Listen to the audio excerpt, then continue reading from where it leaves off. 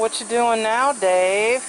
Well, a couple subscribers on the YouTube channel said that sticky brace could be due to this hole here getting corrosion in it. We're Dave and Karen from Locks on Wheels, and we sold our sticks and bricks to RV full-time now that we are retired. We travel with our heavy-duty truck Leroy, our two K&M motorcycles, our DRV Dixie, and our smart car Zippy. Don't forget to subscribe and click on that bell to be notified when we post a new video. And all I did was lube it up, but they suggested taking a wire brush and taking out the seal and this pin and get in there real good with a wire brush and clean it up real good and then re-grease it with that silicone grease to keep the calipers from sticking. So, made sense to me. I'll give it a shot. Okay. So, I'm just pushing out the steel pin right now. Or sleeve, I should say. And boy, that thing's tough to move out of there, so I'm thinking they may be right. Yeah, it's kind of gooped up already. Now I want to see about taking the seal out of here. And what do I got to do that without destroying it? That seal goes all the way through. It's all a big rubber seal. So these things don't even sit in steel. It's all on rubber. So, now what? This pin goes all the way through in that rubber seal, and this bolt just holds that pin in place. And the fact that the caliper's on the rotor keeps it from going side to side, from falling off and from coming out. So, I don't know. Clean this up a little bit right here.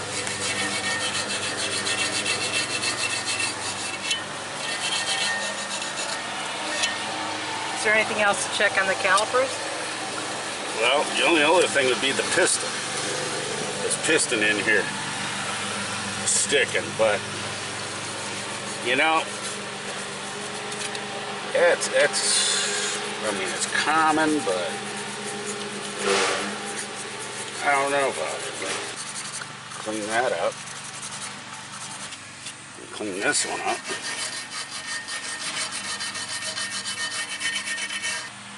Got me baffled. It'd be uncommon that all four pistons would stick. So that's kind of leading me back to the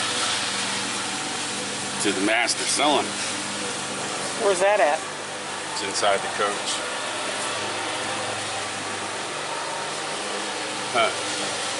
Well, I'll lube all these up and then I'll test the master cylinder, see how that goes.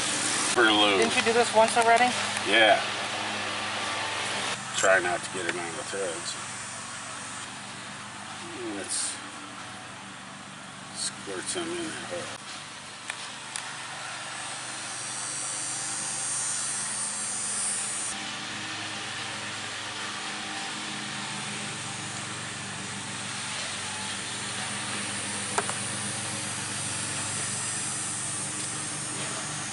Yeah, see, now that thing's moving like nobody's business right now.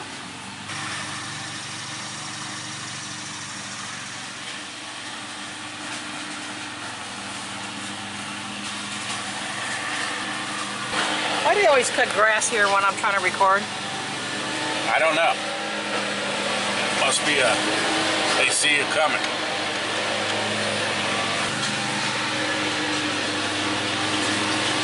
Okay.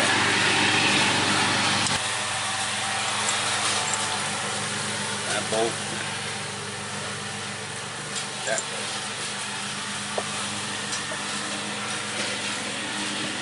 Super lube. This, which would be this, and then this.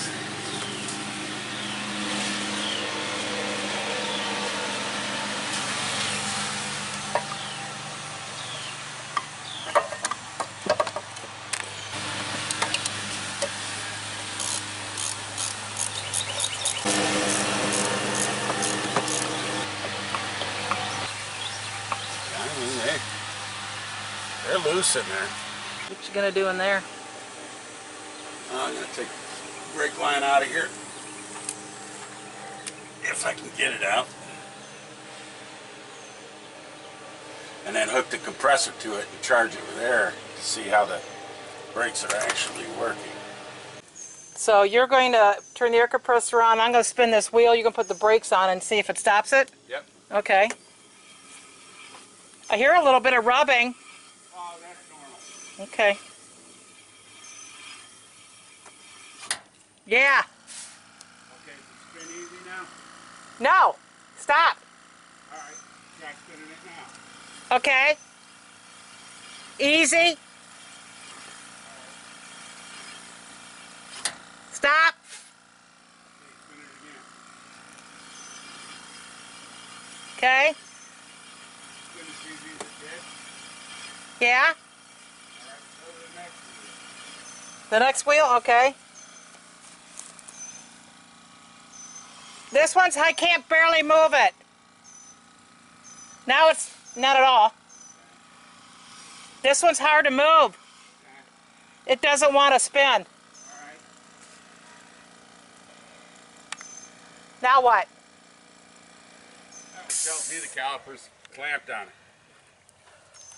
I haven't done that one yet. So that tells you the calipers are already clamped on it? Yeah. I haven't done that one yet. That's interesting. That's a good test. So, whatever you did to this one. I'm going to do this one. By the way, I've had comments that I need new tires, but these things only have about 10,000 miles on it, and there was never any tread on the outside. So they're good. They're good. Thanks for looking out for me, though. Can't you get that off of there? Not really. You haven't even driven anywhere. Why'd it be so tight? Because I hit the brakes. Oh, wow. So because you applied the brakes with the compressor, now it's like it was stuck on there. Yeah. And he's using... Well, everything's always a pain. So he's using this little compressor here because Dave had put on the Blue Dot air brake system. So he can test the brakes without hooking up to the truck. When a piston comes out of the caliper, it presses on the inside shoe, which pulls the outside of the caliper inward. And it slides along those pins. And if they jam when it goes to release, it just stays right there. It doesn't relax at all.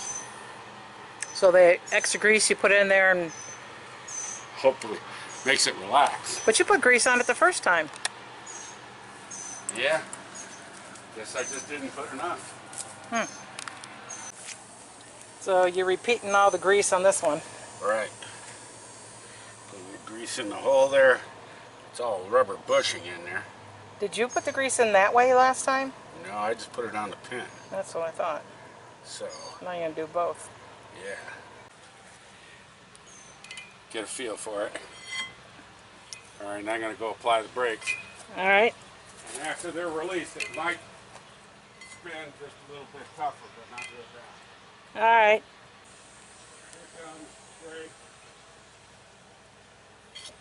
Okay, brakes are on.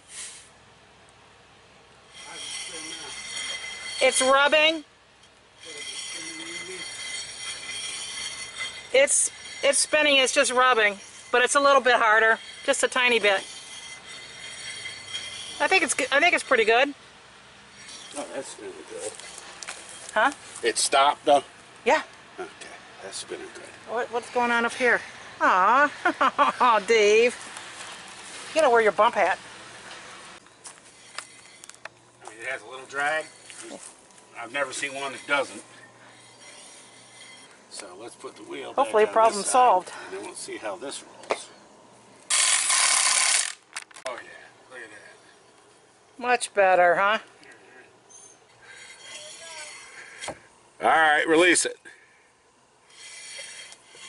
All right, yeah, they're running good. Was that one stuck the worst? Yeah, this one was. And that's the one that you had the rotor crack on you. Right. That's the one I had to crack the rotor. And what are you going to torque it to? I'm going to torque it to 115. 115. You hear people saying 150, 200, 100, 125. Well, you used to do it at 150, didn't you? Yeah, but that's too much. When we make our first stop, when we get there, I'll check them just to make sure that everything's still working good.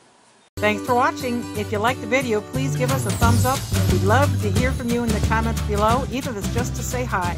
Don't forget to subscribe.